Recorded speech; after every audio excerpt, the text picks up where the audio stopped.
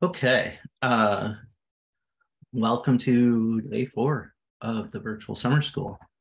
Um, I will, I don't really have any announcements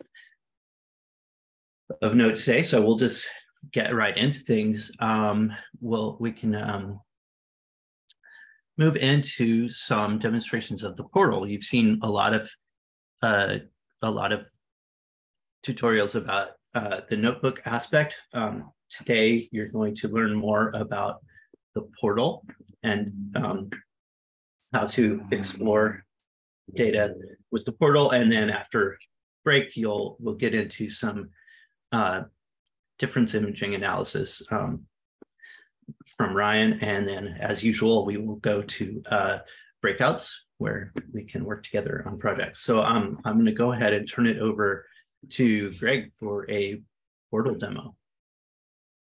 All right, thank you very much, Jeff. This is great. Let me just get started here with my my screen sharing to be able to get you started with the portal aspect of the Rubin Science platform. All right, so what I should say first is that Rubin Science platform has those two different aspects. There's the portal aspect and there is a notebook aspect. Portal is something that is user interface driven. It's very intuitive. It's probably easier to get started with than the notebook aspect.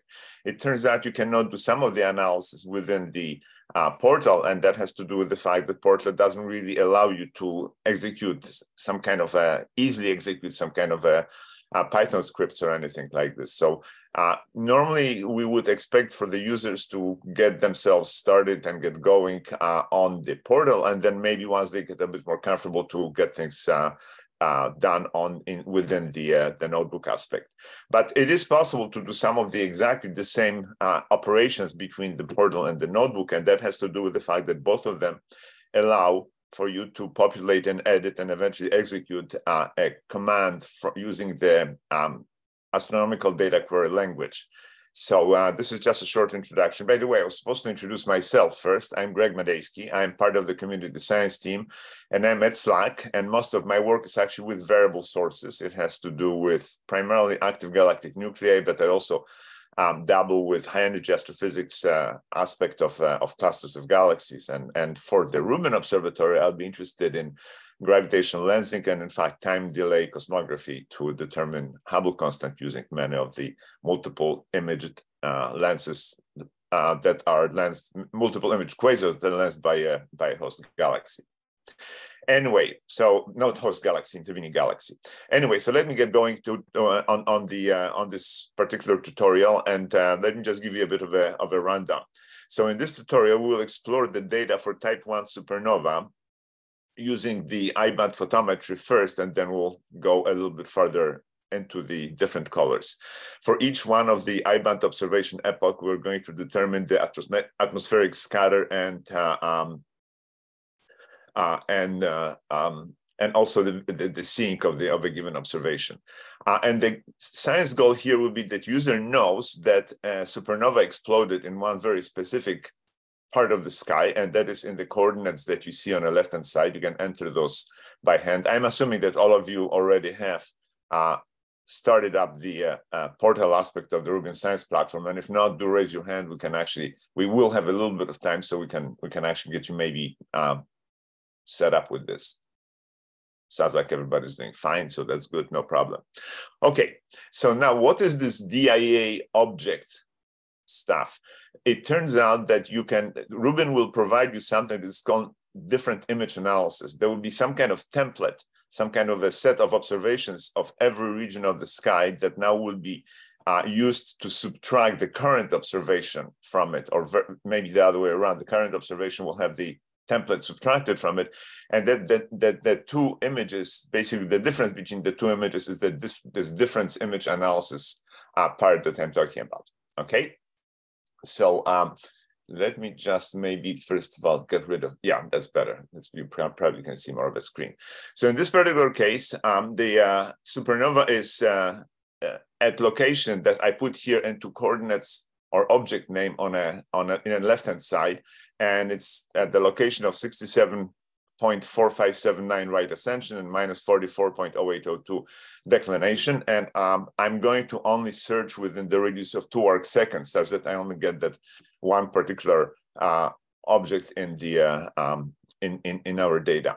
On the right-hand side, the reason why I'm doing all this is because what I want to find out is what is the object ID for this particular object, and I would like to put that in to be able to search in this DI object catalog. So the important part is, as if you're following the tutorial itself, is that you should have this DP0.2-DC2 catalogs.dia object, and that's the important part here.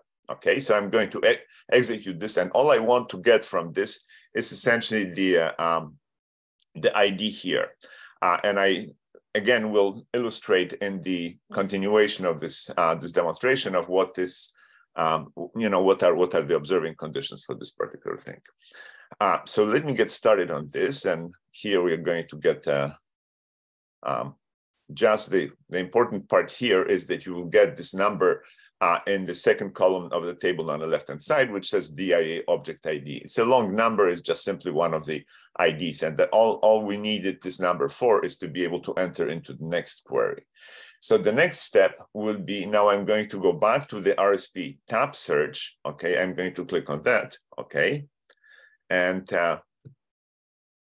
now I'm going to go into this box on the upper right-hand side saying edit ADQL. Again, when I click that, that will bring me to a different screen. And here I'm going to enter the set of ADQL queries. And now let me just walk through those relatively slowly. So I'm going to select the source array and source declination from this DIA object ID catalog from DA source, and then I'm going to join another catalog called CCD visit to be able to get the information about the specific conditions of the observation. So that will give me, that will return the flags, that will return the seeing, and that will also return the what I should say, maybe it will return the midpoint time of observation. This is DIA source.midpoint.type, and of course the filter name. But that I will come back with. That we're going to change this a bit later. So now one thing that you need to see here is that we are going to convert the flags, this DIA source.ps flags, to a magnitude, and this is this command SCQL underscore Madejski to AB magnitude. Again, this is AB magnitude, apparent magnitude of the source that is being converted, that is being received or whatever returned from via this function from the flags measurement. So there's one small warning that I would like to give you here. It has to do with the fact that difference image flags are converted to magnitudes in the step query, but it's generally safe to do so because the supernova flags should never be negative in a difference image. Again, if the flags is negative, the Madejski to AB magnitude command will fail. Okay, so in this particular case, we are going to have basically, maybe I should just go back one step. As I mentioned earlier, the DIA template is created from a very long observation of the same field from eventually will be probably on the order of years or so.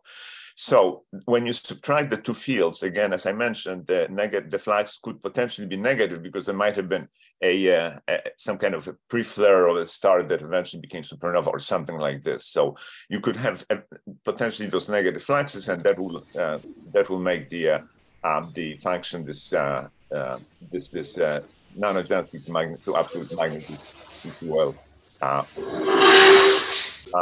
I think yeah. Oh, thank you. Somebody had their microphone on. All right. So now when we determine the object. I think there's a question from Bob, and also there's a question on chat that is requesting if you can put that ADQL query in the chat. Okay. Tina, would you be able to do this as you did it last time? Because once I'm sharing Zoom, it's a little hard. Right. Yeah, I am not able to. I'm so sorry today. Can somebody else do it? You know what? I just realized I can't do it. Oh, okay. Yeah, it turns out that. That's all I wanted. Okay, great. So I think, let me just see if, yeah, I think that that's now. Do you see it, Bob? Or what was Arman? I get great. Yeah, that's good. That's good. Okay, excellent. So let me just get rid of this, all this stuff on my screen. Great. Okay, now you can probably see more clearly. All right. So you hopefully at this point already know what is the what is going to come with this particular ADQL. And again, this query, as I mentioned earlier, uses the CCD visit ID to join the CCD visit table to obtain the mean sync measurement of the visit. Again, this is the whole idea behind joining two different tables. Again, there is a bit more. If you go to the documentation for the DP0.2, there's a very nice set of instructions about what different ADQL queries might be that Melissa kindly provided for all of us. All right. So now I'm going to execute this particular function, okay, by clicking search. And again, in order to be able to, if you have a search that might potentially return huge number of rows, you definitely would like to limit that number of rows. So this is only the illustration of this particular aspect of the portal aspect of the Rubin Science platform. There's this row limit on the bottom. In this particular case, it's not going to be particularly relevant because we're going to get relatively few observations of the supernova because it only will be pointings that are significant detections in this table. So let me click search. Okay. And what this now returns every time you hit search, when you have a table with array, that basically the plot on the right-hand side by default will have basically a first two columns plotted against each other. So in this particular case, you don't necessarily want to have array versus DEC plotted on the screen, but you really would like to see the flags of the supernova itself. So to do this, again, this is a sort of a step-by-step showing this amazing, the terrific functionality of the portal aspect. When you hit the little two gears, which says chart options and tools, you will get a sub-panel that will talk about, that will request for you to plot the plot parameters.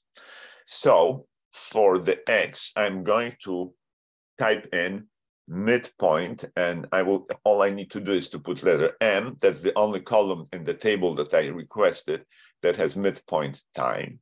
Okay. And then in order to make it a bit more elegant, I'm gonna subtract 60,000 from this 60,000 because that's basically the current observations are around the time of 60,000. Okay. I'm going to, for the Y, which is what I want to plot here, would be PS.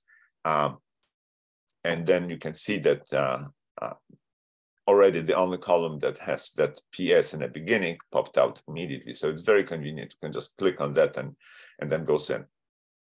Now for trace options, I'm going to basically leave the default. I can maybe instead of having RGBA, I, for instance, prefer to have a red color. So I can actually type red. I don't remember it cares for the case.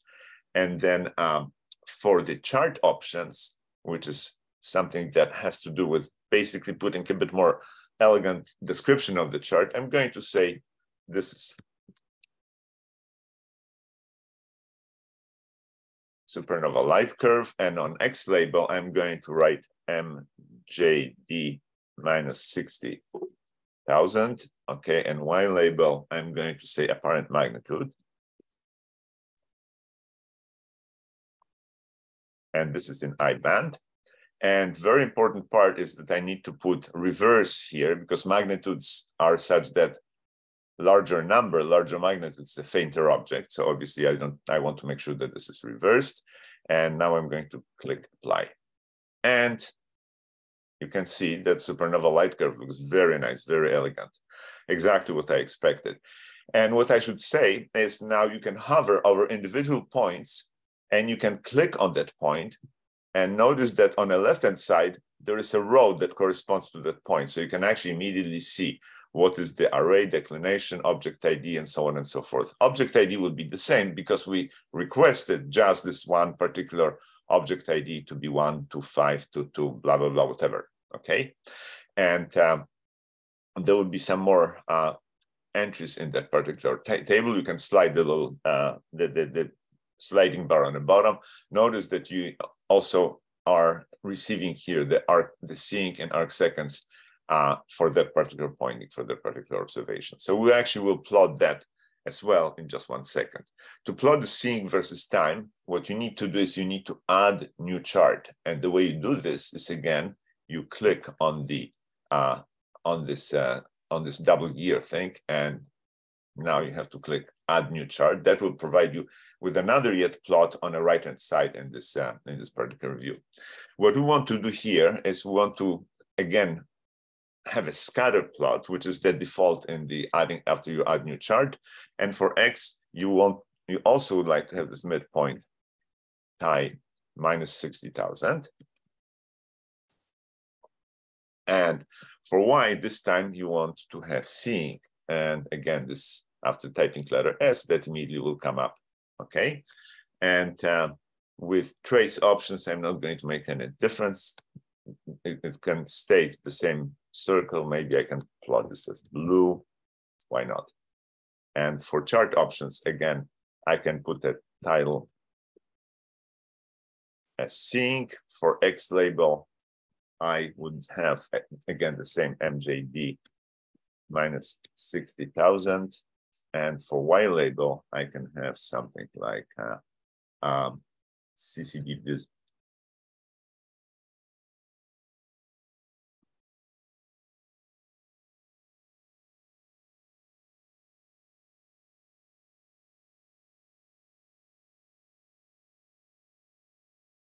Okay, so now you can see that I have a second plot. I can, if I really wanted to, I could restrict the seeing to larger or to smaller X ranges and stuff like this. So let me click OK on this. And notice that now on the right-hand side, you have a second chart that appeared and it shows seeing. Now, something that I need to point out is that those charts, those two charts on the right-hand side and the table on the left-hand side are linked. So for instance, if I click on this point here, notice that the same point will appear as orange on both supernova light curve graph and on seeing graph, and also appears as an orange line in the table on the left-hand side. So that's pretty cool. So you can actually play around with the different parameters of this, and you can, for instance, just expand the different charts. And you can close one of the charts simply by, if you want to, for instance, cut and paste, you can close this one and just leave another one. But I'm going to keep both charts on the screen for the time being. All right, now the next step that I would like to do is I would like to plot the astrometric scatter of the plot. I would like to add another yet chart here. Okay, so let me just go into the double gear and I will add new chart, and that would be my astrometric scatter plot. Okay, so I noticed that I plotted seeing, I plotted the flux, or actually the magnitude to be exact, and the third one will be the atmospheric scatter.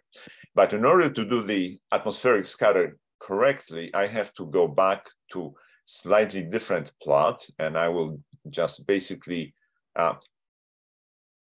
let me just go to the to my tutorial, to rendered version of the tutorial, and I will simply pick up the information from this, because of the fact that there is a slightly complex formula to be able to put the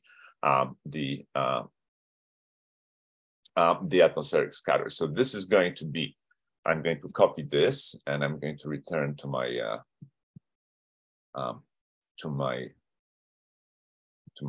others. So I hope I can find it easily.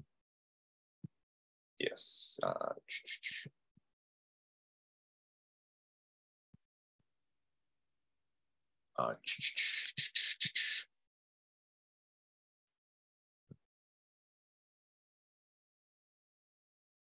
probably just way too many windows on my screen, but that's okay. Oh, I better find it. Just bear with me here. Yeah, here we go. Okay, so I'm going to, for X, I'm going to plot this number. Y is a little bit simpler because this is just basically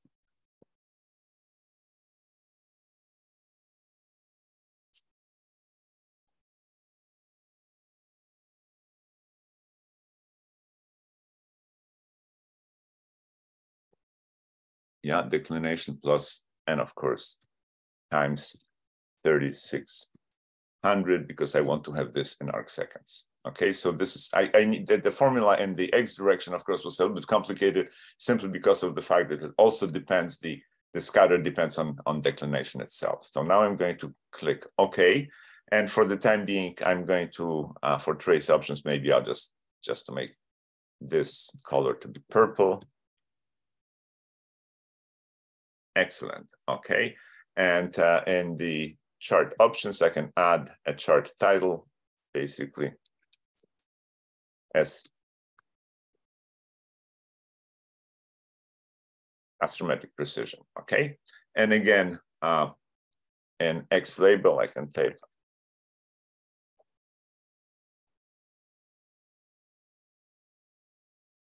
array offset, and here there will be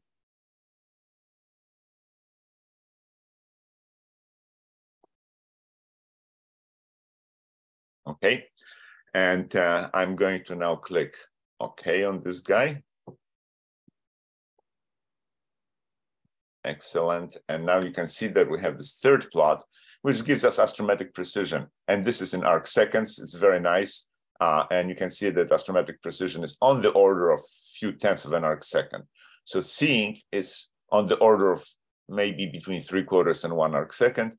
But the astrometric precision is significantly better, simply because of the fact that it's possible to centroid the position of the source to much better accuracy than seeing itself.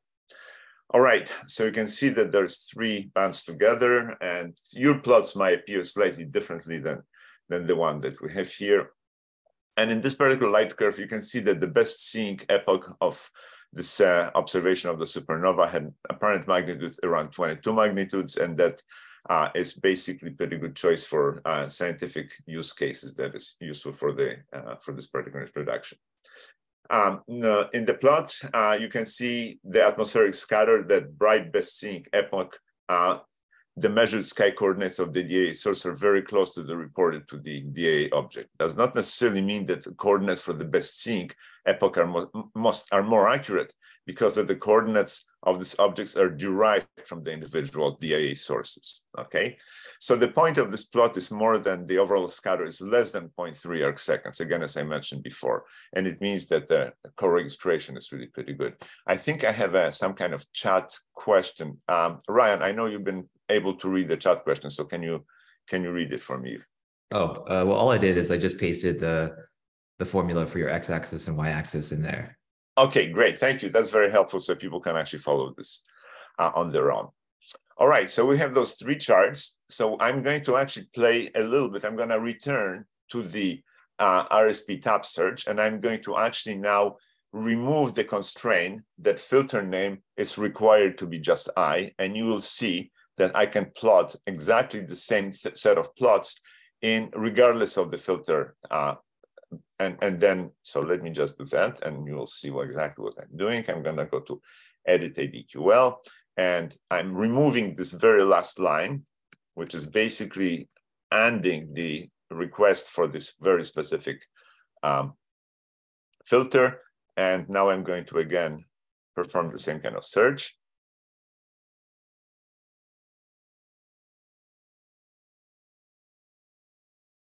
And I'm a bit surprised that things are going so slowly, but presumably this is all okay.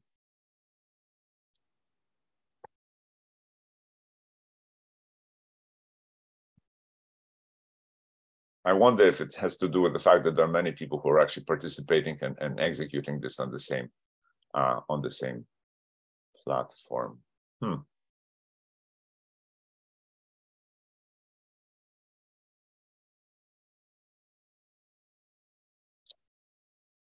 Yeah, this is somewhat unusual. You probably remember how quickly the search was returned. So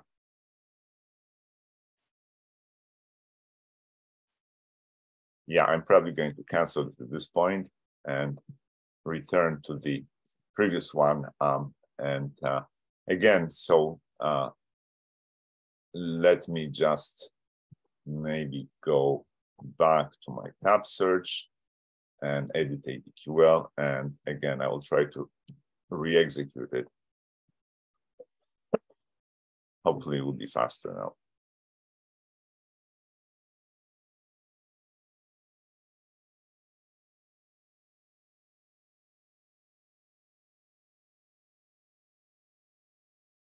Yeah, so Greg, Yumi suggests that closing the previous queries might help. Okay. I'm a little surprised about that, but maybe you're right. There's plenty of those queries that I had here. Yeah, you could try that. I'm not sure. Yeah, I personally don't think it should make all that much difference, but maybe.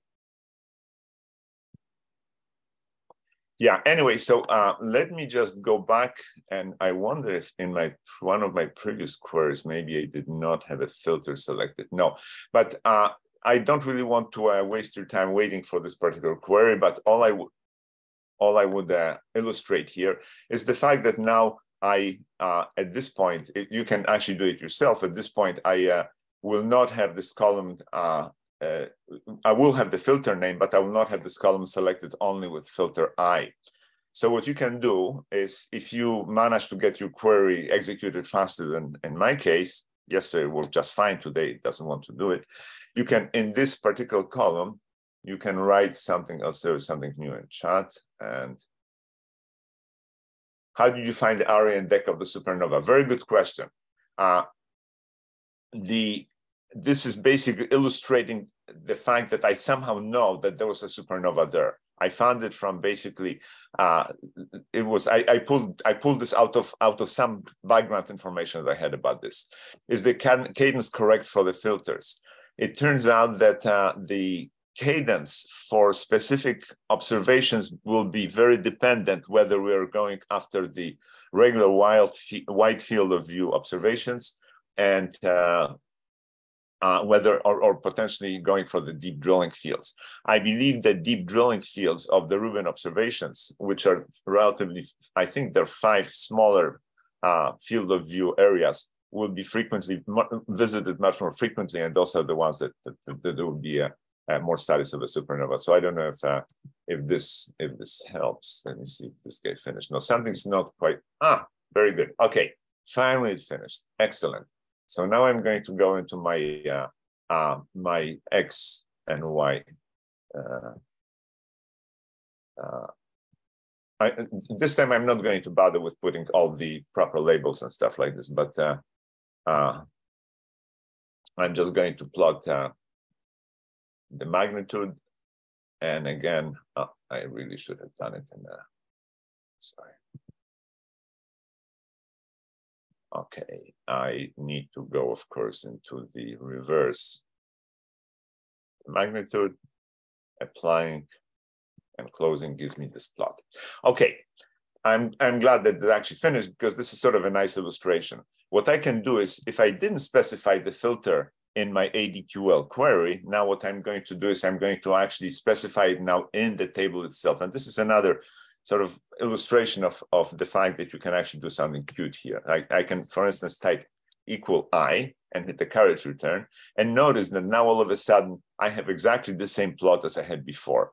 I only restricted the observation for the filter to be only the I-band filter, but I can do this, of course, with the G-band filter. And notice that for the G-band filter, we have only 2 or 3 observations here, okay?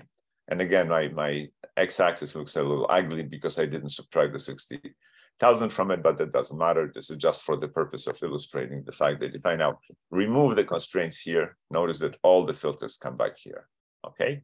So at this point, maybe I'm almost out of time. And before I get kicked off the podium here, I should ask if there are any questions. And it looks like there's one that came from Roy Williams. And it's just basically the purpose of this tutorial was to show some of the functionality of the portal rather than give you sort of some kind of very specific scientific case. So I hope that that this is clear to everybody. So let me stop here and wait for questions.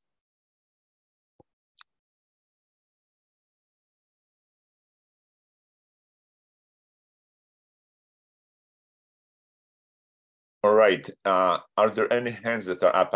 Needless to say, I cannot see it on my side, or maybe I can actually do this. And Greg, Robert Hines had a question whether you can overlay filters on the same plot in different colors. Very good question. Yes. It turns out that this is sort of a bit beyond the scope of this particular tutorial. There is a trick you can actually perform. And the way that trick is very nicely described in Portal tutorial, I believe it's number 5. And Portal tutorial number 5 basically does performs the following thing. And maybe should I take maybe a couple more minutes just to put this to describe this? But you can add one more column, okay? And you in this particular column, and now I will have to go back and remember exactly how this happens. Let me just do this since we were not running so short on time, and it would be Portal 5. So notice that right now I have multiple letters in this filter name here, I, R, and so on and so forth. So what I can do now is I can add in this particular column something that will be called bands ASCII. This is just a name that I'm giving this, but the expression here, that's the trick. I'm going to actually ask for the ASCII value of the letter that is in the column called filter name. So the way I'm going to do this, and this will be ASCII, and this is a syntax is essentially is very important. It has to be open parenthesis, double quote, close parenthesis. And another important part is that here you have to put long to be able to have just an integer. Okay. Now, if I add this column, hold on. It's so it's in this particular case, I think I will have to add. It's filter name. Okay.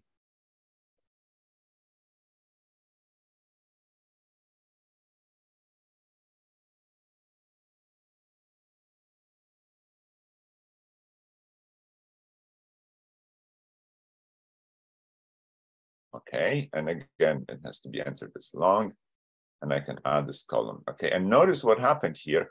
You have magically this thing called bands ASCII, one additional column. Okay, so now what I can do is I can add, I can change my plot parameters here, and basically what I will do in the plot parameters, I will, for the trace options,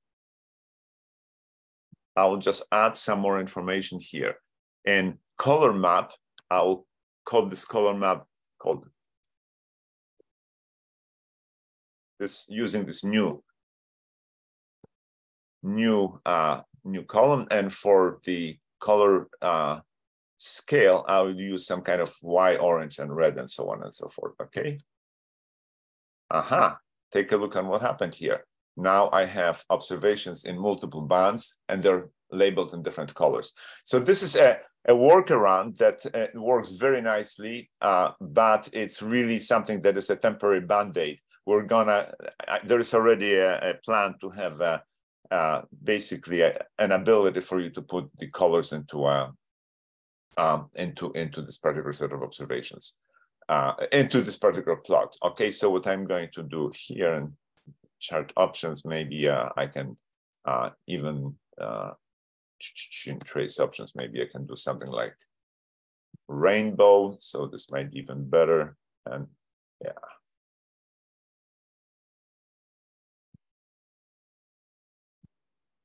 And this is probably better because the colors are farther apart from each other. So you can see now that different bands are plotted in different colors. So I hope that that answers your question. But this is, again, described in more detail in Portal Tutorial 05? It did, thank you. Okay, great. So again, I showed you sort of a bit of a dirty trick here, but you know, we are quite often we are required, or we are driven to use those if there's no direct functionality of that kind. Okay, let me just take a look on chat if there's anything else. Okay, so Ryan answered the question about the cadence of observations. He says, I believe the cadence of observations in the DP0 data comes from the early baseline survey strategy. So it really, again, this is entirely simulated data. So the idea here was to provide sufficient number of pointings for an area where there is a supernova for you to be able to actually to do this kind of investigation that we just did.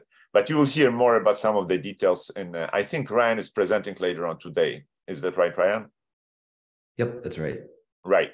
Okay. So if there are no other questions, maybe at this point I should stop sharing. And I think that the next app will be Gloria. So I apologize for taking a bit more than I probably should, but let me.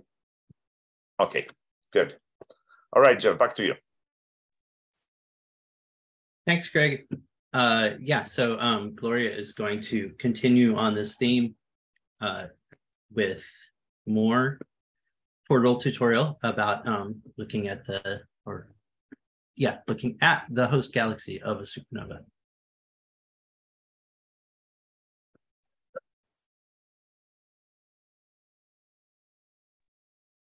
Okay, and you can see my portal thing, right?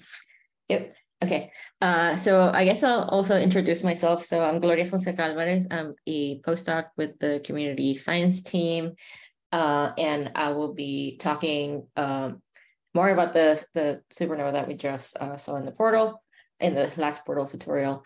So we're going to try to identify some potential host galaxies for that supernova by looking at some images. So the way that you can access images through the portal is through the image search obs tab. Oh, and I guess before that, since you all just did a query, you can reset everything, I believe, by going to reset column selections and constraints. And if that didn't work, you can just open a new tab. But you can access the obs tab for images by just clicking this here under LSST DP0 DC2 tables. This is a very short tutorial, and most of the constraints will just be the default. But the first thing that you need to do is select a calibration level for the images.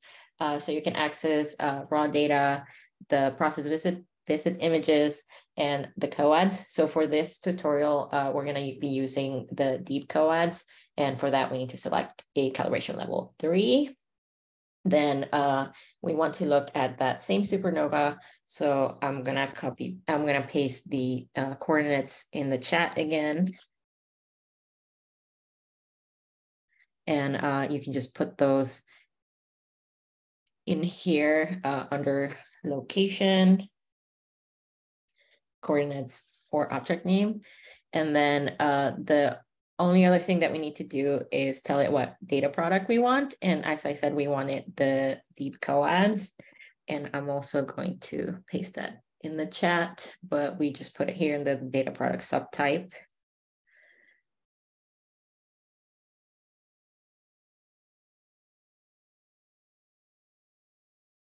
Okay, and then we can just click search. And now this looks very similar to what we just saw in the other portal tutorial, except now we have also an image. So in the query results, we have images for all 6 filters. We also have a default chart that just shows both the image and this are just showing the top result. But we can get rid of this chart since we're not going to be using it. Again, you can go to by view tables to only view the table in something else, but now this has another tab, which is the data products tab, which is what we want. But this is just showing the the coad in the Y filter. And as a reminder, the deep coads are just the stacked process single visit images. But we probably want to look at all 6 filters. So to do that, we can, where is that? I cannot find it now. Okay, so I originally did this step later on, so I'm gonna go back. Before getting rid of all 3, you can see this this grid that will allow you to look at all of the images in the table. So click that first, and in a second, all of the images will be shown.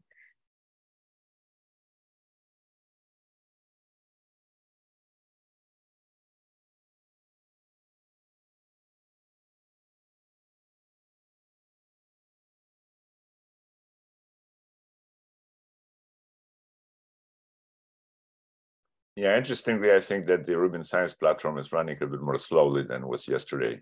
We did the same thing, and I think that Gloria is seeing the same behavior as I did.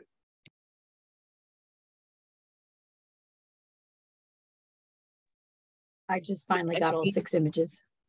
Okay. Yumi said that is a bug and reported. Do you mean that that you can't do the grid thingy after? Yes. Okay. Yes, in the by view table mode. Yes. Yeah.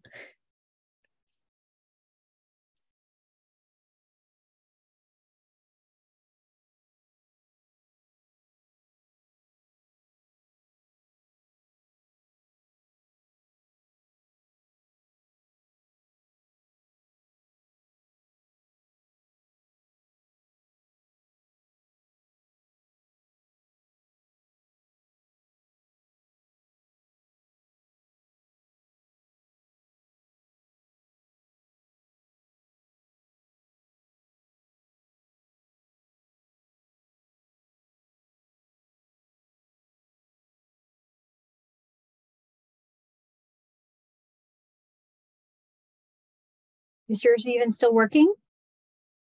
Is it still working? Yeah. I'm not sure. Yeah. Oh, right, because you got yours. Yeah. Okay.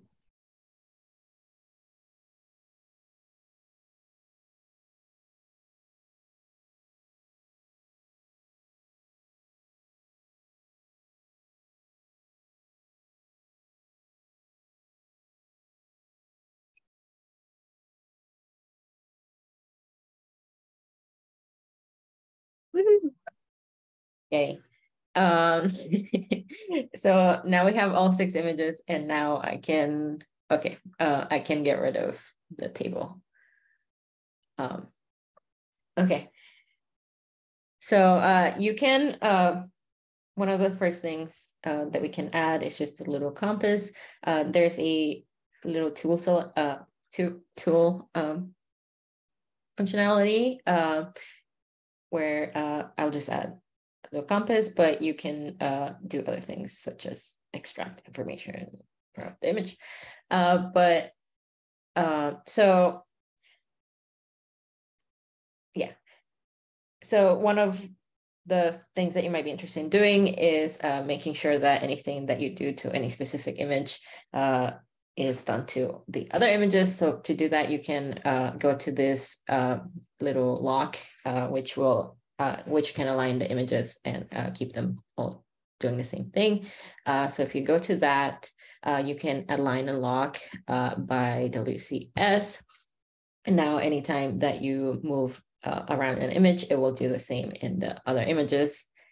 So we want to go see a potential galaxy for this supernova. So once again, you'll need the coordinates that I put in the chat, but you can go to image center dropdown, which looks like a little target, and you can just put in the same coordinates and go and mark.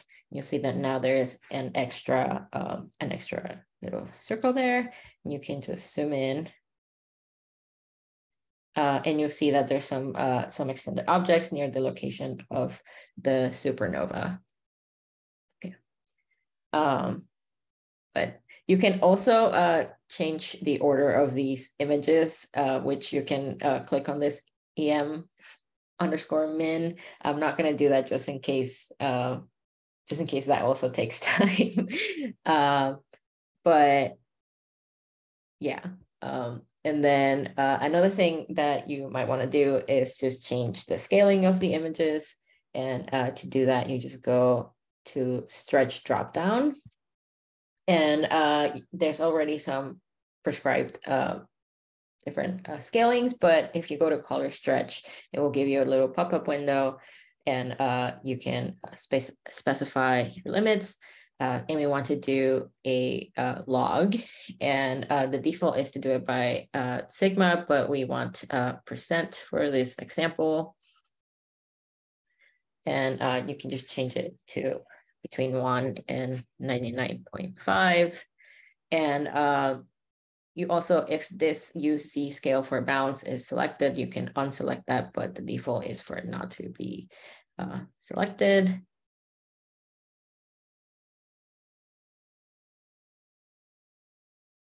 And then we just wait a second.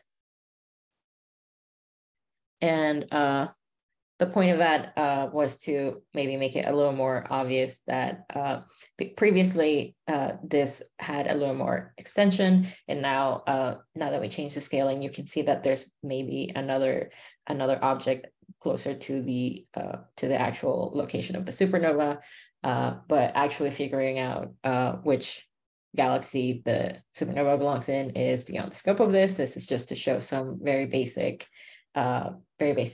image access capabilities from the portal.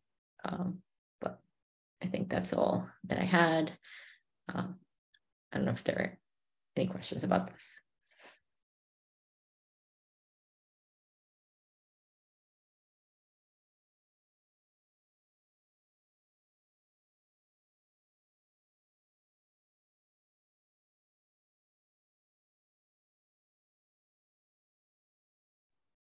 I have a quick question.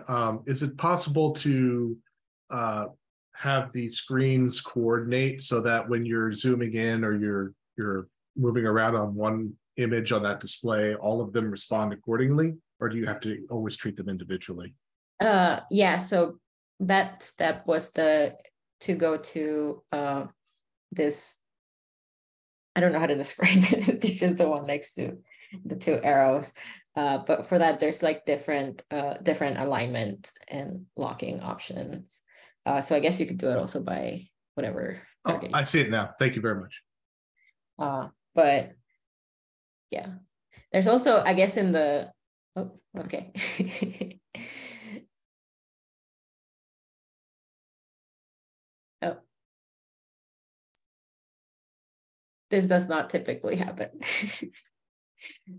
Usually there's not, I guess, these many people exactly at the same time looking at the same thing.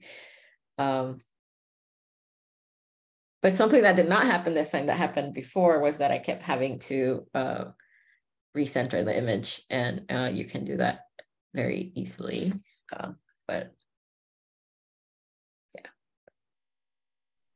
I probably should add here that this portal aspect of the Rubin Science Platform is actually not something that has been developed from scratch, but it has actually been developed already some time ago by IPAC people. I don't remember exactly what the current name of that is, but it is actually very similar to some of the tools used for other data analysis projects. So if you're learning how to use the portal for Rubin data, you're learning actually how to, you're learning some functionality that will be applied for other missions as well. And maybe somebody else who is more familiar with this can elaborate on this more. But this is not just learning about Rubin, it's learning a tool that will be more versatile.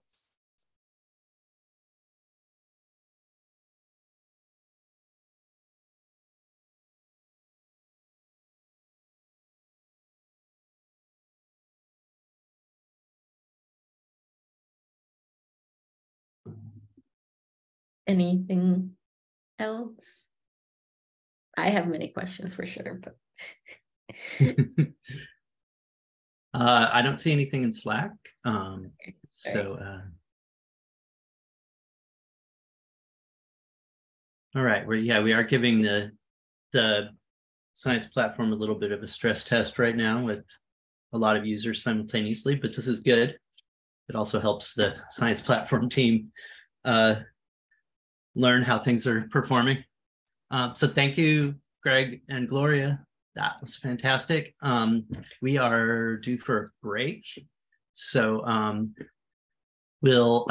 guess we were scheduled to take a break at the top of the hour for 10 minutes. So how about we'll make it a 12-minute break from now. So we'll go until 5 minutes past the hour, 9:05 my time. So see you all back at 5 past the hour for back to the notebook aspect demo of difference image analysis.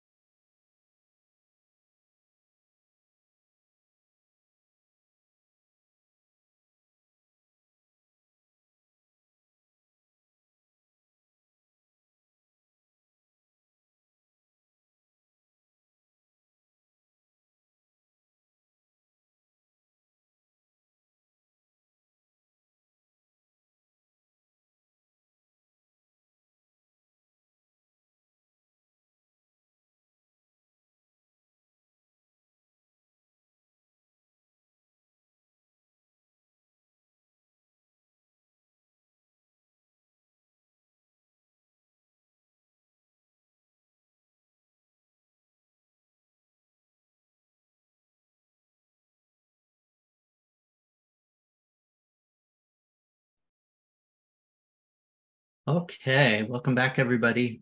We can resume now. We will resume with another notebook tutorial from Ryan Lau. So you can go ahead and take it away, Ryan. All right, sounds good. Thanks, Jeff. Okay, let me share my screen.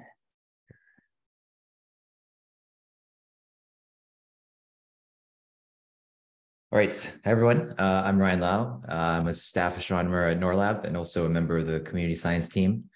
So in this session, we're going to go back to the notebook environments, and we're going to look at a notebook 07A, which goes through kind of an in-depth look at what exactly the DIA object catalog provides, and also how we can use it to identify type 1A supernovae. So it's kind of an example of a type of transient that you can look at and look at the code and try to kind of get an idea of how you can use this for your own transient science to build light curves and find things. So since this is our first notebook tutorial of the day, I figured I'd start back off here. So I'm assuming everyone can see this screen here where my mouse is moving. And we'll go to the notebook environment, whereas earlier we were in the portal aspect. So you're just going to click on notebooks. And then you're going to want to use a medium container if you have that thing pop up. So let's see, we'll click here. And then we'll wait here for this to load up. Okay, and I'll go back to my home directory just to show you where the notebook is. So I have a bunch of other stuff here, but what you want to do is you want to go to notebooks and then tutorial notebooks, which is right here. And we're going to look at 07A DIA object samples. So you're going to want to double click that and open that up. So I already have another window with this open, so I'm just going to switch back over to that. I just wanted to show everyone how to access the notebook that we're going to use for this session. All right, so here it is. Let's see, I'm going to close or minimize the sidebar here so you can see this a little bit better. So hopefully this is a good font size or the screen looks okay, but if not, let me know and I can try to zoom in a bit more here. All right, so this notebook was made by Melissa Graham.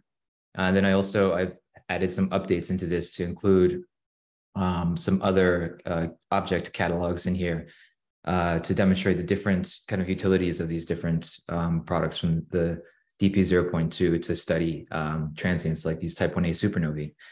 So this is a pretty lengthy notebook, and I'm actually going to skip over part of it because part of it goes into a really deep dive on like statistics and things that you can do with the DIA object catalog. Basically the purpose of this is to get a really good idea. This notebook is to get an idea of what this difference image analysis object table is. And essentially these are just tables that are output that provide information on any source or I guess object that's identified in difference imaging analysis. Ryan? Yes. Sarah is asking if you could please zoom in a little bit more. Oh, sure. Let me do that. All right, but what is the best way to zoom in here? I can do this. Okay. Did that help? Just zoomed in a little bit. Yeah, thanks. Okay. All right.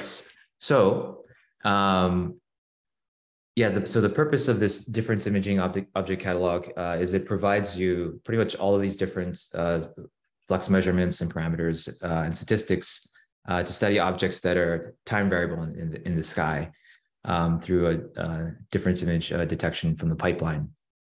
So we're going to look at the difference image object catalog, the DIA source table, and also the for source on DIA object table. So these are the three things that you'll hear me mention a lot throughout this notebook.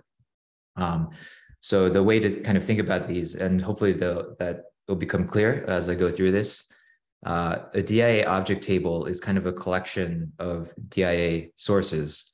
So DIA sources are like the detection of a high signal to noise-ish greater than 5 source that gets identified in a difference image. So a reference, you have a reference template and your new kind of process visit image or CalExp. And then you see something that's changing with greater than 5 sigma. That's a DIA source. And then the pipeline kind of does has a source association algorithm that identifies with it with a particular DIA object.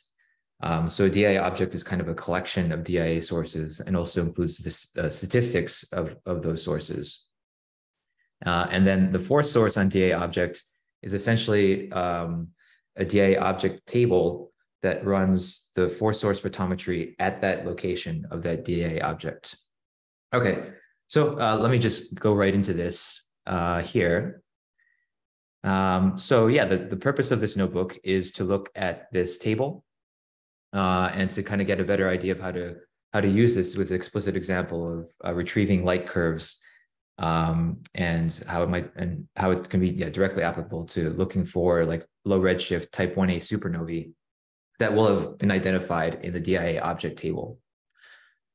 So just I guess a disclaimer here, the notebook isn't going to produce like, or the code in this notebook isn't producing like a pure complete sample of this 1A supernovae, just sort of one strategy or technique that you can use to try to identify them. And I'll get into that shortly. So it's kind of like, as it mentions here, it's like a demonstration and starting point for a more rigorous classification process. But the nice thing is you can kind of use this to get an idea of how you might try to apply this code to your own transients of interest. Okay, and so again, here's the definition of these different catalogs, and I'll be talking about these a lot throughout this notebook.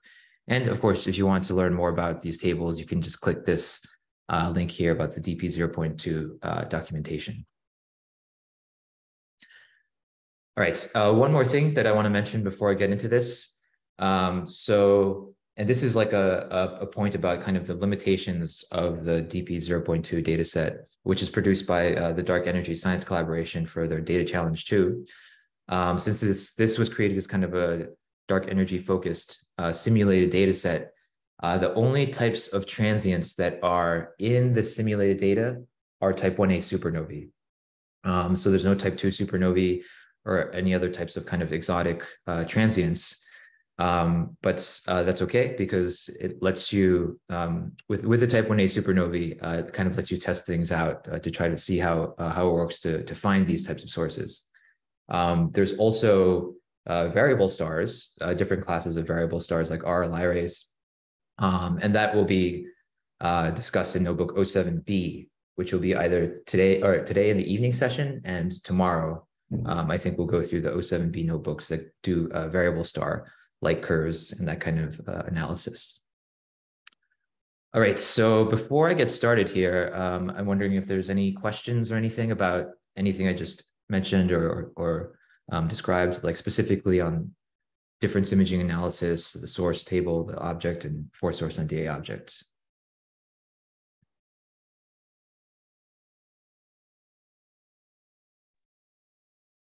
All right, if not, let's just get right into it.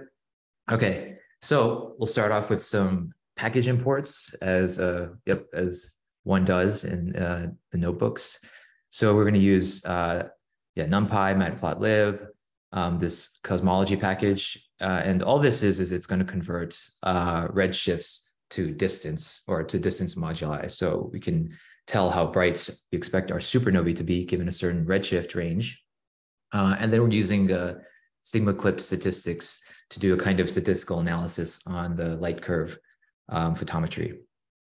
And then we're going to be heavily using the TAP search that we've seen throughout this summer school to search and grab these objects or these supernova candidates.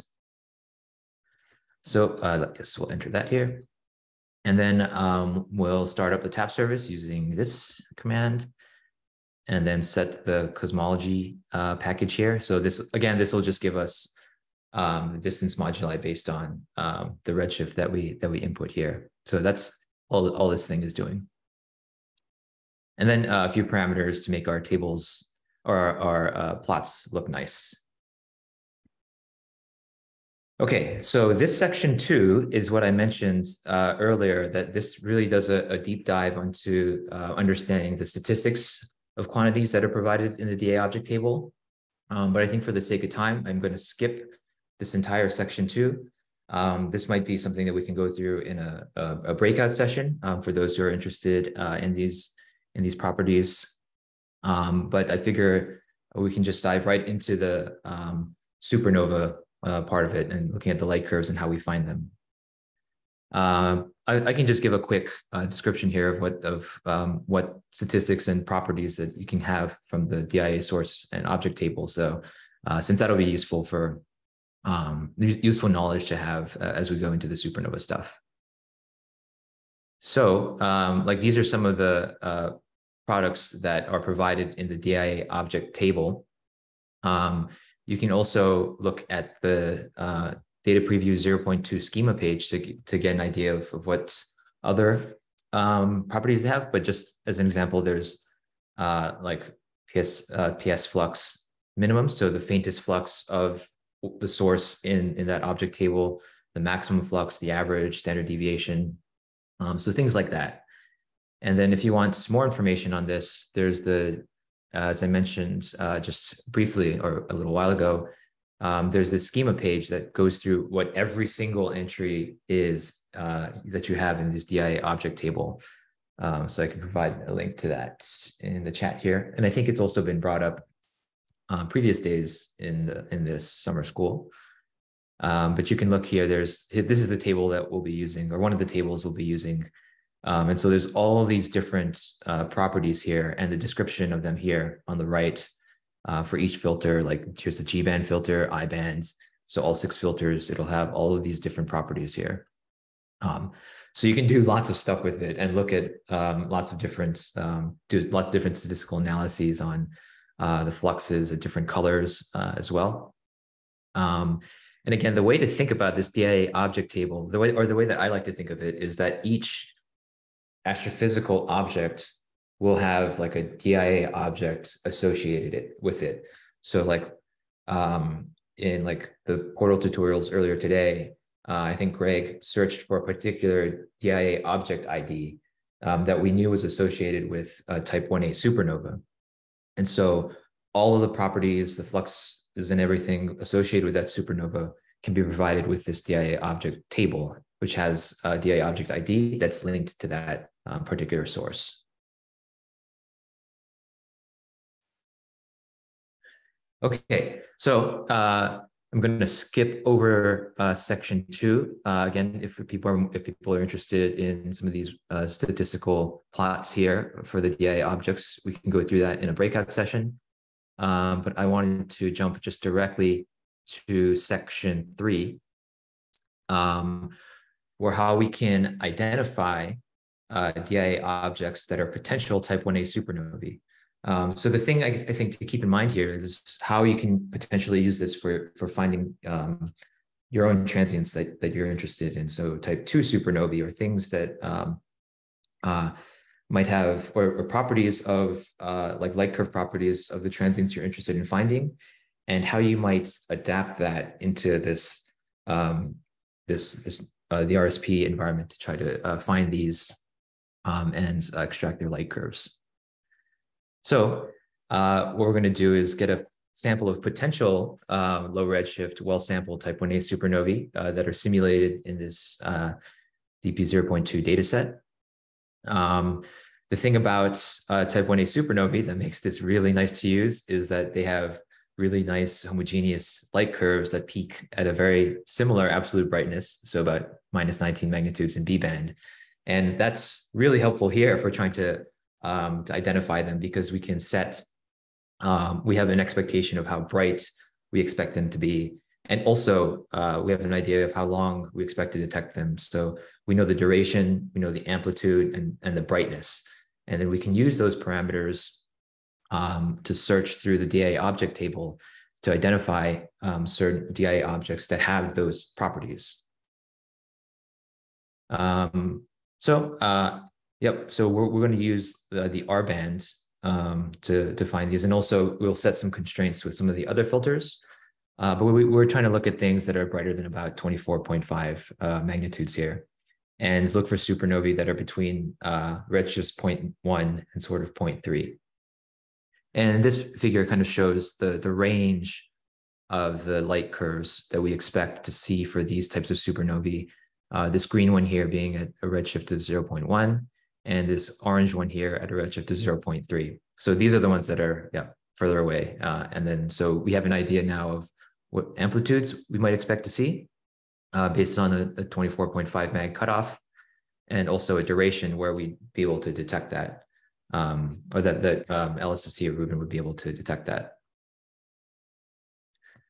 And then, another warning here that this is kind of a rough way to try to identify these, and that there are definitely more rigorous routines to classify type 1a supernovae, which might be an interesting idea to try to apply to this data set, and to see how it kind of compares with this rough way to find these candidates. All right, I can pause a little bit here if there's any questions about what we're doing, or about the DI object table, or anything here. So any questions?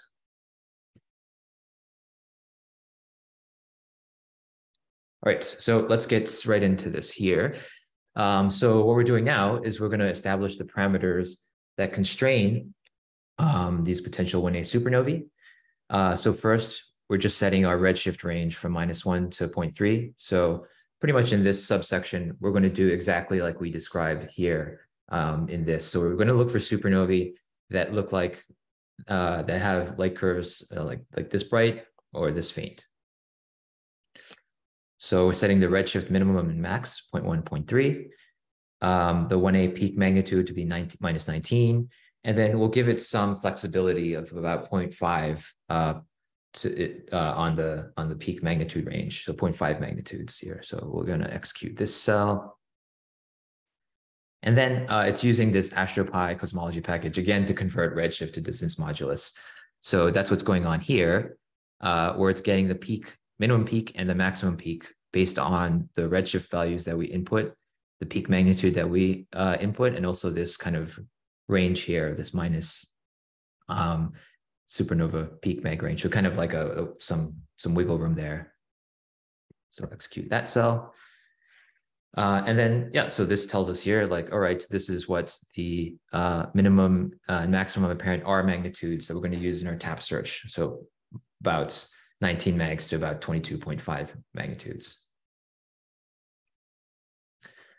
All right, and then just to have some other constraints on our supernova candidates, that's going to be output from our tap search. We'll set maximum peak magnitudes here for our other filters, so the G band and I band filters. So we're using the R band, but we can use these other filters to enforce that there's at least detections in these filters as well. We don't use any color information, but if you wanted to do that, you can probably apply stronger constraints. But this is just making sure there's some detections here. And then here, we're just defining the minimum and maximum amplitudes that you would expect to detect for these, for the supernovae that we want to identify. Oh, I just realized I didn't execute this, so make sure we do that. And so the minimum amplitude that we're going to expect in R band is 1.5, and the maximum we can expect is about 5.5. And so these numbers, we'll execute this, are based on essentially this plot here, because if our limiting detection is about 24.5 magnitudes, you can see that the amplitude that we would expect for the most distant supernova would be about 1.5. And then the amplitude we would expect for this nearby one is about 5.5, which helps set the range of supernovae that we want to identify. So that's where these numbers are coming from, and it kind of describes that here as well. Okay, and then we also want to make sure that our light curve is well sampled. So we can set the total number of, or the minimum number of DIA sources, which is kind of the minimum number of detections of that supernova or supernova candidate. And we set that to 15. Somewhat arbitrary, but we want it to be fairly well sampled. So 15 is a good number there. And we set a maximum here of 100. And so this is an interesting number. So why do we even set an upper limit? And the reason for that is because we don't expect there to be more than 100 visits per field per year. And so we don't expect the supernova to last any longer than a year. So there shouldn't be over 100 detections of a supernova, a type 1a supernova, over a year. So if that happens, then something is wrong. It's likely not a supernova, or it could be a variable. So that's where that maximum constraint comes from. So we'll execute that. And then set a minimum duration here of 50 days to 300 days. Again, that's kind of based on the template. So this is about 50 days minimum, maybe, and then this is about 300-ish or 250. So that's where these constraints are coming from.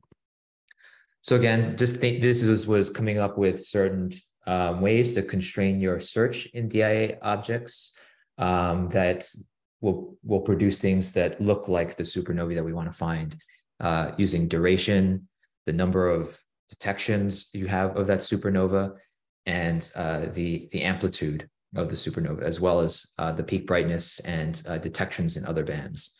So a pretty decent way to, but kind of rough way to identify things that look like 1A supernovae. All right, so we're going to jump into this section here, 3.2, and we're going to retrieve the sample. So we'll use all those constraints that we set and run it through a tap query to identify all of the DIA objects that seem to match our constraints. So that's what this is doing here. You'll note that we use this function here, converting from nanojanskis to ABMag, because the output in the DIA object table of the fluxes are in nanojanskis. And so since I think some people prefer ABMag, some people prefer Janskis, but I think maybe most people who study supernovae are more familiar with using magnitudes. So we'll convert to AB magnitudes using this function here. And in this tap search, we're actually only going to look at the top 1,000 that come out from this search, because there's probably a ton of objects that would come with this, and it would take forever to run this search if we didn't limit this. And this is just showing the different properties that we're going to be searching. So RA-DEC, DIA object ID, number of DIA sources, RMAG, max, so the maximum R magnitude, these values here. So these are the values that we're querying from the DIA object table.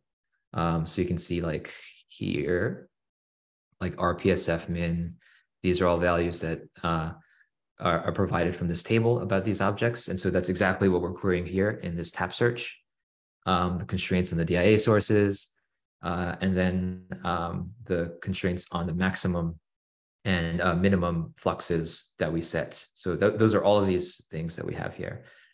And then we're defining the RMAG amplitude outside of the tap search, because I think this runs faster if you do math outside of the search.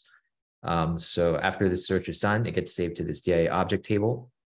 And actually, we should execute this because it might take a minute to run. Oh, wow, that was super quick. Okay, never mind. So we have this RMAG amplitude that we'll define here based on the RMAG min and RMAG max. So it's just subtracting those two things. And then, deleting the results so we can kind of save space. And then if we wanted to, we can uncomment this line and then look at the contents of this table. So you'll see the table length is 1,000. There's probably a lot more than these that fit our criteria that we specified. And it has all of the things that we wanted here for the table to provide.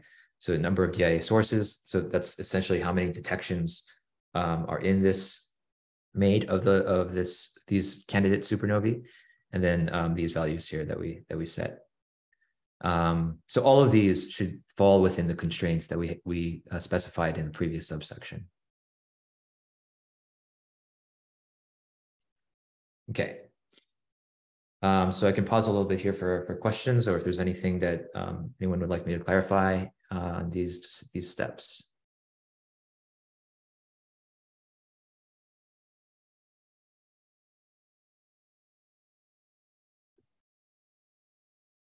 Okay, so now what we're going to do is we're going to look at a histogram of the brightest magnitude and the light curve amplitudes here. So we're just going to execute this here just to look at, just as a way to view what our sample of stuff looks like. Oh, let's see. I see that we have a question from Priscilla. So why is the length 1,000 that we constrained it to 100 visits? Yes. Okay. So there's so the table length, this is the number of DIA objects that I want this search to return. So that's constraining the number of candidates I'm asking this query to provide. So that's separate from the number of visits that we have in our, or detections that we have in our light curve. So you're right that we set the maximum number of detections or NDIA sources, that's this here, to 100. But we specified the table length, the maximum number of DIA objects to provide, so the number of candidates to be 1,000. So if I wanted to, I could change this to like 500 if I wanted less. So something like this, and then now I have a shorter table length. So now this is only providing me the first 500 candidates that this search provides instead of the first 1,000. So I'm going to switch this back to 1,000. So we're all consistent here. So yeah, I hope that addresses that question. Okay. Yep, and then I can pause a little bit more if there's any other questions here.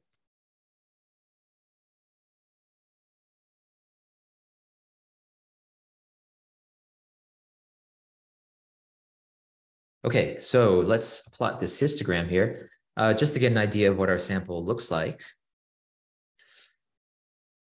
Okay, so so the one thing that I may have messed up in this notebook is that the magnitudes are being plotted in negative values. So I probably should have included like an absolute value here that might have been more helpful in interpreting amplitude, but it's plotted in negative ways, or yeah, negative is higher amplitude. So apologies.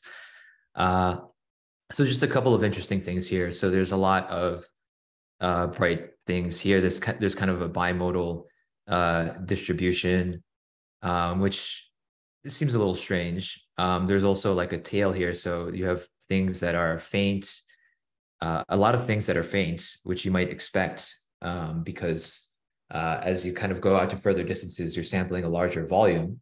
So you might expect the number of things that are fainter to be more frequent. But then there's kind of a shift in this. There's like a kind of discontinuity in this slope here, where you see more stuff that have brighter amplitudes or relative to the slope here. And likely it's coming from other time variable sources in the simulated data set. So that's kind of what could be going on here in the histogram. Yeah, it's kind of interesting to use this to see what your search is providing. So maybe plotting some histogram of some properties is a good way to vet your search and try to identify how well it's working and if there's any kind of contaminants in your candidate search. Okay, so this next section, we're going to calculate the duration of these supernovae, so we can set our duration constraint. What we're going to do here is we're just going to define like set this duration column here in our DA object table. And just as a reminder, this is our DA object table here. So our list of 1,000 1A candidates. And we're going to create another column there called duration. And to get that value, we're going to run another tap search. So let's execute this, since this might take 4 minutes, so probably a little bit shorter than that. So we'll execute this cell. And what it's doing is it's searching based on the DIA object IDs in the DIA object table. So it's going to take our 1,000 DIA objects, search for those particular DIA object IDs, and then grab this midpoint TAI, which corresponds to the timing of those observations. So it's going to get the timing of all of the observations that were taken in the DIA object table, and search through the DIA source table to grab those numbers. So it's okay. So let's take a step back. It's going to search through each of these DIA objects, look through all of the DIA sources associated with that DIA object, and then grab the time of each of those DIA sources. So every single point in that light curve associated with that DIA object, it's going to grab the time of those observations. So that's what this midpoint TAI is here. And then it's with the table, we're going to save the results to results. And then now we're going to define duration as the maximum time that, the maximum time in MJD, and then the minimum time in MJD. So if you subtract those, that should give you the approximate duration of that supernova candidate. So for example, what that is you're essentially, if this is our light curve, and these are all the detections, it's essentially taking this value 250 minus this value here, which would be negative, but yeah, kind of see what I mean here. So that's what that search is providing there.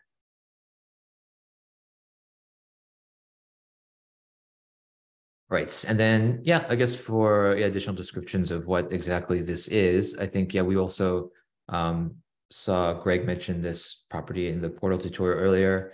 It's just, I guess, certain SI units of time, and presented in modified Julian days. So that's what's going to be output here. So it's in units of days. Yep. And then since the search is taking a little bit, I think it's been about 3 minutes so far. So we'll see if it finishes up in the next minute or so. I can pause here and take any questions.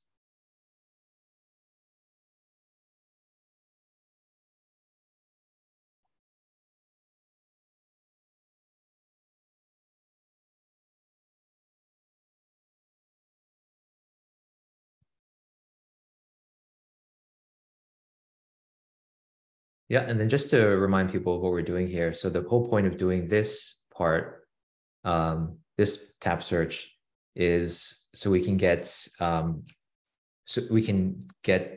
this duration parameter. So we can place a constraint on the duration of the detections of these DIA object candidates. So to provide another constraint on that. And what's interesting though is that you don't have.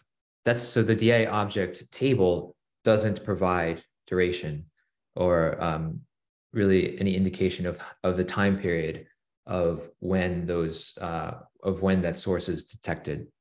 Otherwise, we could have done that in this search here, because we searched through the DIA object table. So I don't think there's any time parameters in the DIA object table. Otherwise, we could have done that in this search here without having to run through this search and looking at every single DIA object ID in the DIA source table to get those time measurements. That might change later. I'm not sure, but that's why we're doing another search here to do the constraint on the duration.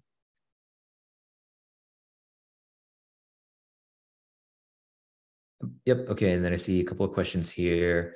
One by Robert Hines. If we expect future data previews with the richer selection of astrophysical object types, and I think Greg, answered that question. So DP0.3, I think is going to come out pretty soon, but that one focuses on solar system objects. So I don't think there'll be any other types of transients, like type 2 supernovae, or I don't know, luminous blue variable outbursts, or other types of different types of transients, especially since I think we'll have Rubin coming online pretty soon. I think we can start getting ready to expect to see the real thing. And then Bob is asking, could much of this be done in the portal as well? That's a good question. I think so, because all we're doing is running a tab search. So you can presumably do these, like this tab search. Yeah, I think so. So you can do this tab search in the portal. And then it'll output all of those. Yeah, I'll output all those candidates. So that might be an interesting way to kind of play around with the statistics or your sample, and that's a little more interactive. So that might actually be a good way to do your initial search, and then once you narrow it down, you can then work in your notebook environment to do that.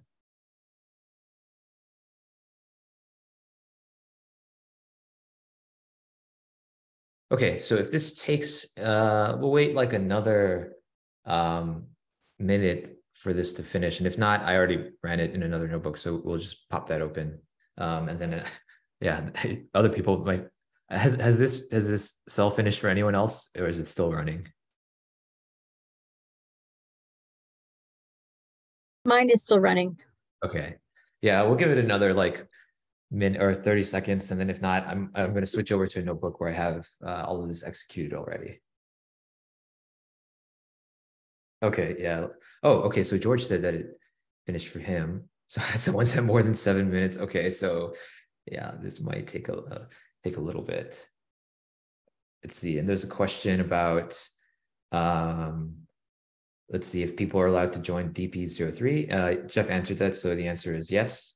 You'll have access to 0.3. No additional signups or anything will be needed. And I think there'll be a lot of information when all of that is released and made public. Question from Matt Weisner. When real Rubin data comes available, will it appear as new tables alongside existing DC2 tables in the RSP?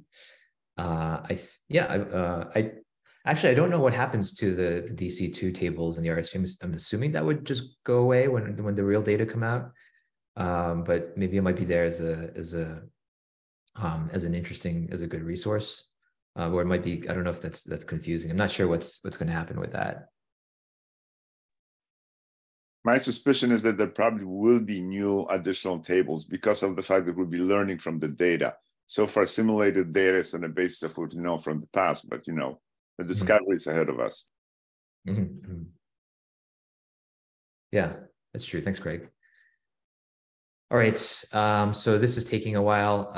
Okay, so George mentioned that they started running this earlier, and then so it might have, maybe it'll take a little bit longer for this to run. So what I'm going to do is I'm going to switch over to another, let's see, tab here where I have this opened. What do I want to do? I'm going to zoom out a little bit here, sorry. And I'm going to switch over to a tab where I have this already executed. And apologies for those who are following along. This might make it a little more difficult. But we'll switch back over to the more interactive stuff when we go encounter a search where which shouldn't take too much time. So yeah, I guess if you want to, or if people want to, they can just try to execute, or after this is done, try to execute everything else, and then we'll run through that. Okay, so what we should get is we would run through this. So this is the duration here, and you can see I ran this yesterday to make sure that I have this loaded up. And then what this cell here following that is it's restricting the duration to the minimum and maximum durations that we set, and then providing the number of candidate or objects that fall into that range. And so interestingly, there's only 43. So we've narrowed it down quite a bit from that initial 1,000 that we have. So a lot of those seem to have much longer durations than, so this seems to be the really constraining criteria, or one of the really constraining criteria for this search. Oh, and then let me just double check to see if it's finished. No, okay, I'll just run through this until the next section. I'm gonna zoom in a little bit more. And then what we can do is we can now plot a histogram of the light curve durations, kind of like we did before, to look at a histogram of our sample, and look at the scatter plots and also the light curve duration here, which kind of gives us an idea of what our sample looks like. And if we have an idea of how we expect the trends in the amplitude and light curve duration to match. So this kind of seems like what we might expect, that we might expect that the things that have longer light curves are brighter, so have higher amplitudes. Again, since I define amplitude in kind of a weird negative way, the negative ones indicate higher amplitudes. So this stuff looks consistent with what we want to see for 1A supernovae, but there's a couple of outliers here, like this one, and this one, and that's could be some of these things here. So there's a couple stuff that look a little strange. And I think, yeah, I think Bob's comment about the portal, using this in the portal, this might be a good way the portal might be a nice interactive way to, like, you click on these things here, and then it'll tell you a little bit more about those properties and what they correspond to. So that would actually be an interesting way to look at your sample here. My query finished, Ryan, too. I just want to let you know. Oh, okay. 10 minutes. Okay, that's over a factor of 2 longer than I would have expected. Oh, nice. Okay, yeah, it's done. So hopefully this is finished for everyone else. I'll switch back to this one so we can go through this here. Go 42. Oh wait, that's interesting. Was this other one 42? No, this is 43. So there's something different that happened between this and this. That's weird. All right, well, we'll just roll with it. Okay, so here's that same table here that I showed, or the same plots that I showed. And now we're going to plot the multi-band light curves of these things here. 42. Okay, I don't know why some are 42 and some are 43. That's strange. I wonder if that has something to do with how much stress we're putting on the RSP, but that shouldn't happen. It should all be the same, assuming that it could be because I messed around with this. That I was selecting the top 1,000, then top 500, then top 1,000. So yeah. Because my table didn't look like your table, so maybe I just had a different data set than you did when you searched. Maybe? I think it always brings up the same. Because I had a different, when you did the first. Yeah, so here's what my data objects table looks like. Yeah, mine doesn't look like that. Mine looks different. Okay. Yeah. Okay, that's interesting. I didn't realize there's some slight variations. Yeah, I guess yeah, I don't know. Anyway. Okay. Well, yeah, ultimately this is not going to affect the outcome of the notebook, but that's interesting. I don't think it's like a random 1,000. Oh wait, maybe it's, well, hold on, maybe it's the same. Hold on. Nope, mine's different. Okay. All right. Well, we'll go through that. Some people's light curves might look a little bit different. Yeah, that's interesting. Okay, well, I got 42, which is that's a pretty cool number. So what we'll do is we'll look at section 3.4. Let's plot multi-band light curves for the first 20. And so now I kind of wonder if this is going to look different for everyone, but everyone should have at least 20. So let's plot these light curves. That's all this this cell is doing, is grabbing those the AB magnitudes from the DIA source catalog. And yeah, I'm not sure how long this is going to take. It shouldn't take too long. There we go. Yep. All right. And then so this is our sample of light curves in all the different filters. Yeah, I guess we don't have a legend here on what each of these symbols corresponds to, but there's kind of in the beginning part of the notebook, we defined what symbols correspond to what filters.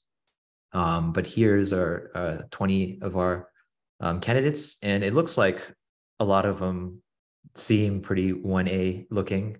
They have like a peak here and they start to decline over sometime on the order of 50 to 100-ish days. So that's pretty successful, I would say. I'm wondering if this looks different for some people though, or these light curves don't. Maybe it's different depending on the search for some weird reason. Okay, cool. So before I go into this forest photometry light curve section, I'll pause and take any questions here. Okay, yeah, people's light curves look different. Yeah, okay. It's yeah, interesting. I wonder why that is. Could be a different order of things, as Priscilla mentioned. Do you think that this difference in how many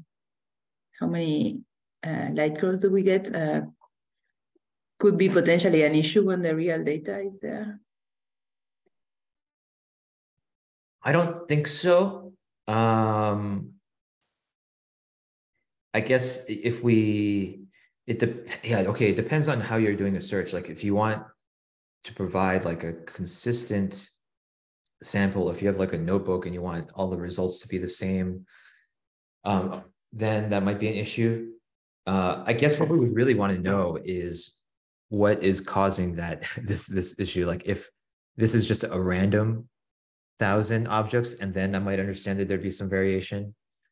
And then, but you know, if our sample size is large enough, then your results will still be like pretty statistically significant. Like if we're trying to characterize how many of these candidates are supernovae, then it should still work. Or we might just want to search like all of the objects that are available, which would take much longer. But if we're doing a search for all DIA objects for type 1A supernovae, then the order shouldn't matter because you're just grabbing all of them. That's what I would think. Thank you. Yeah, no, that's a good point. I haven't thought about how this might affect the real data because we want, you know, this. It would be nice if it was consistent, but maybe there's something I'm missing about how this search is done. And then Yumi, I think you have a comment, or Jeff mentioned that the search results are not necessarily returned in the same order. So that probably is what it's doing. And then Yumi, I guess you have a comment here on this. Oh, yeah, same thing. Yeah, I think for the same number of row limits, it will return random subsets. So it doesn't necessarily return all the same entries. Okay, that's good to know. So that is likely what's causing this slight discrepancy in the number of sources.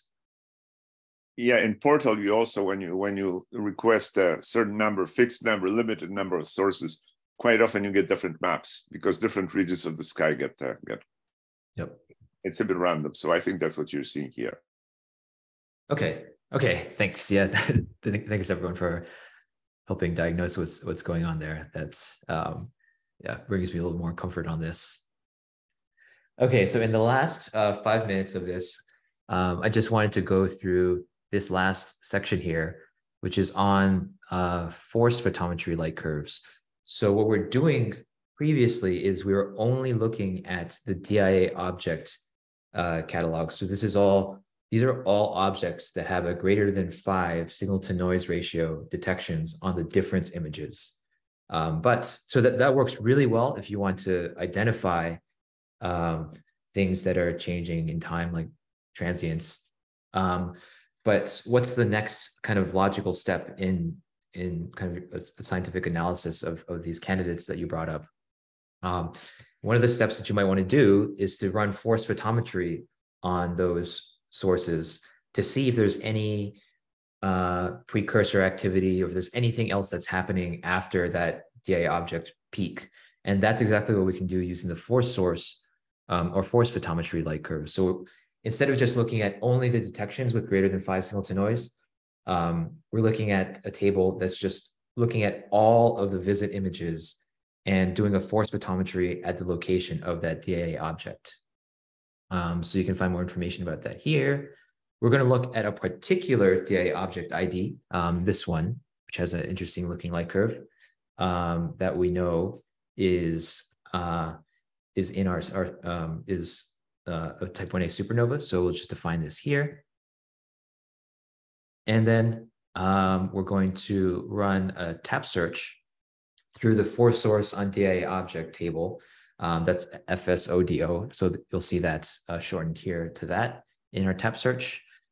We're going to bring out all of these values here. So the difference flux and the total flux and the uncertainties, the visit IDs. And that's what this search here is doing. So this should be pretty quick because we're just looking at one object. And yeah, it's done. And then we'll save it, call these results as force source. So our table, we'll have a force source table here, and we can check out, oh, actually, what we're going to do before that is we're going to retrieve the DIA source measurements here.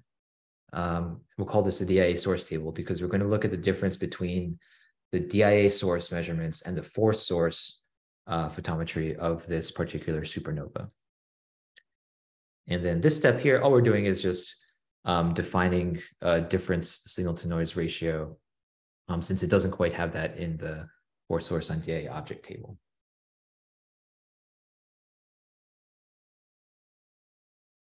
And then if we want to take a look at what the force source table looks like, here it is. So as a reminder, what we're looking at, this is all of the force source photometry on every single visit at the particular location of our DA object. So the supernova that we specified, this is a force source photometry measurement at the RA index of that supernova. So you can see all the RA index are the same, all the DA objects are the same, but the different CCT visit IDs corresponding to each kind of processed visit image. And then here's the all the light curve information here on the right. And let's just plot the light curves. So we're just setting these minimum and maximum values here and plot the light curve here. Okay, so this really shows what the difference is between force source on DA object and the DIA source tables. So this was the duration of our supernova based on the DIA source table. These are the detections of that supernova at a signal to noise greater than 5. And this is the force source photometry that shows all of the measurements in the entire span of the DP0 dataset time that show that there's no significant greater than 5 signal to noise detection of this supernova. So this is all just kind of noise, probably from seeing or other things. So this is just showing the difference between these two tables and the utility of the force source on DA object table in case you wanted to look for some kind of precursor activity. So we can just execute these here. And this is just showing a zoom in of this table. So even in the duration, you can see that there's some wideband measurements that don't quite pass through the signal to noise greater than 5 threshold. So there's some stuff here that are likely, way noisier, but that doesn't make it through the pipeline to be classified as a DIA source. But they're here in the force source on DIA object because there's no signal to noise cutoff in that table.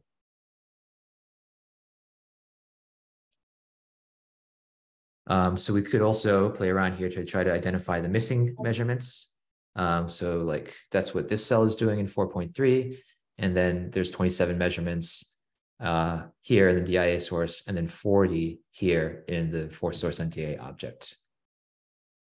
And we can also find the unique visit IDs by looking at this too. I'm going to just go through this real quick. These are the unique 13 detections here. And then you'll see that the signal to noise of these is less than 5. So this kind of just confirms that we're looking at stuff that would not make it through the DIA source detection. And then the very last thing in the last minute would be if we wanted to use this to look for any precursor outbursts. So we can use at the Z-band filter. I'm just going to execute these here. Just go to we'll just look at the light curve. And then what essentially we did in this subsection is to identify that there looks like maybe this is some precursor activity that's greater than the kind of standard deviation of the Z-band distribution of Z-band measurements. But we can do this to see if there's any kind of interesting outbursts other than the supernova explosion, which is something that we would want to do if we're looking for at real transients. Like if there's a type 2N supernova, that maybe there would be some interesting progenitor outbursts before the explosion, and we could use this technique or this code to find that using the force source on DA object. So just good tools to have to identify and investigate the transients that you're interested in. Okay, since I'm running a little bit over time, I can stop here, and I'll be happy to take any questions on this. On this notebook.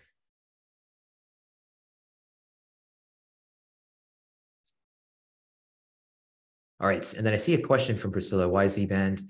So it's redder, and it was kind of like a priori. I knew that there's something kind of interesting here. Or it looked like a flare based on this light curve. So it was mainly for demonstrative purposes in the notebook. It's like, oh yeah, this looks like it could be interesting. So I just focused on the Z-band filter. But you can choose any of these to look at, like based on the light curve. Like I could have looked at the Y-band filter too. This is what I was thinking. It's like in the Z-band and the Y-band, there is not really a lot of difference. So. Yep. Yeah, so I only chose the Z-band since there's one point that stands out from the rest, just visually looking at it. But you could do any of the filters. Thank you. Yep. Let me just add one comment here that an analogous search can be done of this force source on a DIA object can be done using the portal. And in fact, if you want to take a look on how it's done in the portal, it's done, of course, much simpler version of this is done in the tutorial node, portal tutorial 05. So you can take a look on that if you wish. Yep, thanks, Rick. Yeah, we had a good question from Bob about that earlier, and I think, that's an interesting. I think that would be almost an ideal approach, right? Like to do this in a more interactive way in the portal, and then maybe doing more of the heavy analysis to create plots and things. Like here we can. It's easier to. I think there was a question earlier about creating plots with different. Plot markers and legends and things like that. And that's easier to do for now in the notebook environment. So yeah, you can utilize both of those RSP aspects to do your analysis. You can use one more than the other if you want to. I think, it comes down to what's your preferences. But yeah, using the portal to do more of the interactive stuff is a good way to sift through the candidates that you have. So yeah, it's a good idea. So yeah, Jerry's calculation is taking longer than 28 minutes. So sorry that the RSP seems to be a little bit slower now, but I'm glad that we're able to get through this, and that the calculation, or that didn't take maybe not too long for everyone, but yeah, I'm not sure what dictates the timing on that. Okay, all right, I'm going to stop here, and then I'll hand the floor back to Jeff.